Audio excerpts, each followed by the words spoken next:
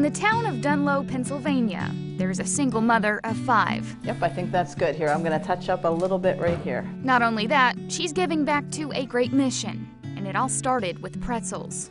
About 12 years ago, we were adopting our son Marcus, and we were looking for a way to provide the money for that. And so I told my girls, I had 4 girls at the time, and I said, be praying about how God wants to provide money for our baby.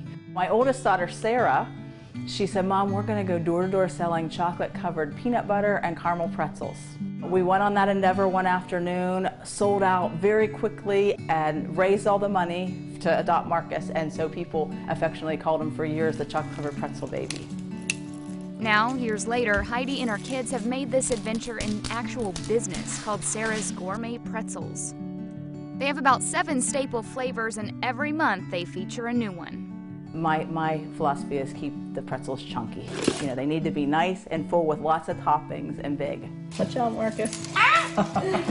We don't use machines. It's all done by hand, and we have high quality control standards. What started as a basic concept on their kitchen table has turned into an official pretzel production facility that was once a 2-car garage. Heidi has grown this business with the help of her kids. Very good. All right, thank you. That's been fun and challenging and frustrating and everything all in one. So they're a blessing, you know, and they give me grace when I get stressed. That's for Ella. Ella, there's another one if you need it, but you're not going to get through that tray. But we'll sit down sometimes and have family meetings and reevaluate. Okay, what are we doing good? What aren't we? So that we can balance the pretzel business with family life and keep our priorities in order.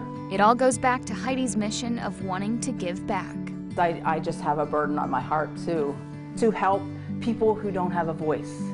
And children are some of the people who don't have a voice at all, for sure. She's working with an organization called Refuge Texas. They're actually partnering with us to help abolish child trafficking in America. What sets them apart is they understand that children going through this often need years of therapy to get restored to enjoy life. And so they provide a home setting with the therapeutic services they need, like horse therapy, art therapy, and they take in girls aged 4 to 18 from our country who have been rescued out of trafficking to give them a safe place to heal. It not only helped Heidi care for her kids as a single mom, but it fueled a newfound passion and a way to be part of a much bigger purpose.